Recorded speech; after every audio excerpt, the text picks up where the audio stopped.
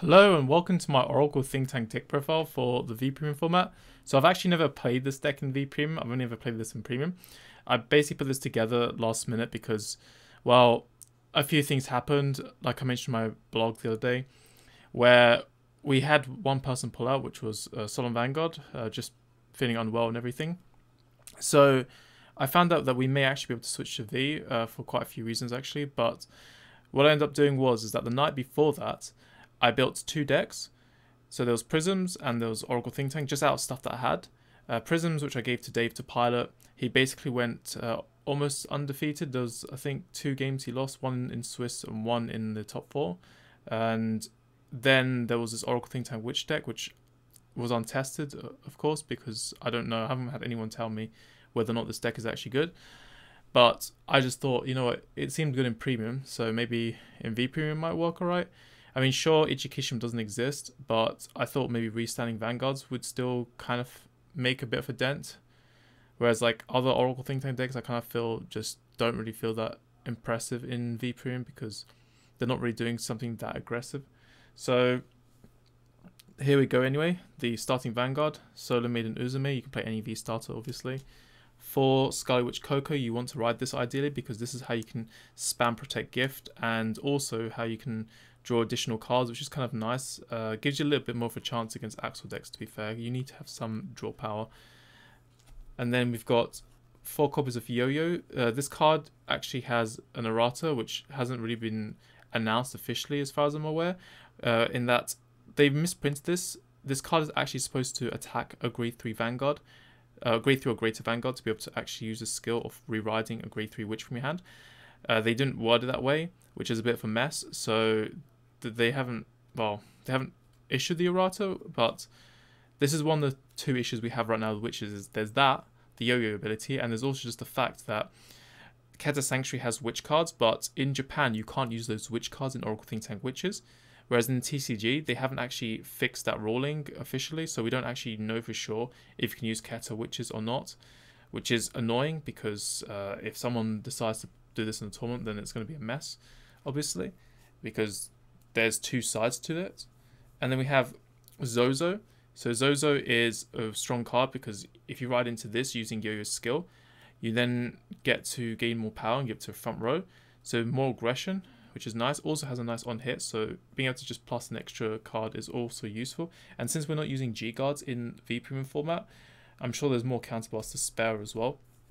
And then we have Cobalt Witch Poo-Poo. So this card also helps with aggression, gains more power. If you ride it though, you can also get a Protect Gift, so that's nice. We have 4 Ninis. So Nini is a grade 3 in your soul if you have a Witch Vanguard.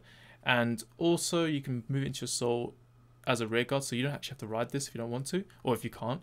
You can still just move to your soul, and the ability lets you stack the top 3 of your deck in any order. So ideally what you do is you put the 2 cards you want to draw with Coco's skill, and then you put the trigger as your 3rd card. That's the more efficient way of using it. Then you have 4 copies of Tite, so this is just there as a +1, so that when you discard it, you get to call it for almost free because it's a Soul Blast cost. Although Soul is kind of awkward to manage sometimes, but it is good for that. And at sometimes there are moments where this card does feel a bit inefficient because obviously you want Yo-Yo in your front row if you don't ride as your Vanguard.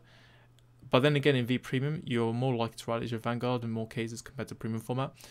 But the other problem is that if you have Cobalt Witch Poo-Poo, then that means technically you're never going to want to call this because you're going to lose your main restander card and you're going to lose your strong rear guard. So it can get a bit awkward in the later game.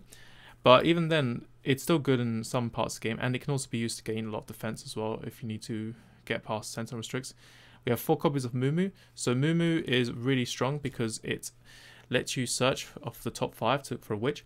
Basically, you reveal up to 3, and if you reveal 3 witches, then you just get to add it to your hand and move on. Otherwise, if you don't, then you just have to soul charge Mumu instead. So you don't get to keep Mumu on the field to use the next turn, or if you restand it via a card effect, because it's not actually a once per turn, by the way. Also, it's a good ride target because if you ride a witch over her, then you get to draw 1 for free. Just like Coco can draw 1 for free if you ride over grade 2. Witches has quite a few free draw cards. You just got to remember to use the timings, of course, when playing this deck. And then there's 4 Amina Murakumo, which is grade 3 searcher, really good.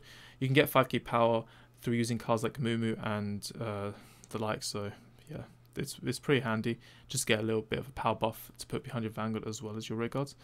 Then there's Divine Muta, also another power buff card because it gains 15k power, so 23k booster or attacker, and it can stack a card as well onto your deck. So say you've run out of Zozo, for example, you can use this to stack Zozo on top and then use Yo-Yo to basically do this.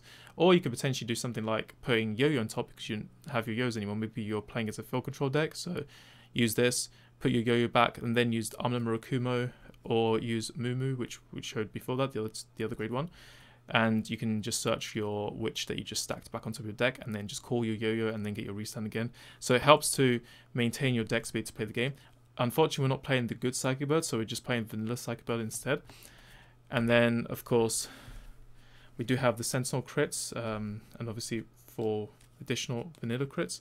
The Sentinel crits, these are obviously there because we played way too many Perfect Guards in the form of Protect markers, because the deck always has loads of Protect. Like, either you're riding that grade 2 Poo-Poo to get the Protect, obviously you got the Protect off of the grade 3s, and then you've got the ability. So Yo-Yo, when you use her ability to Spirit Core, you're getting another Protect as well. If you happen to have Yo-Yo as your Vanguard, you can get an additional Protect on top of that.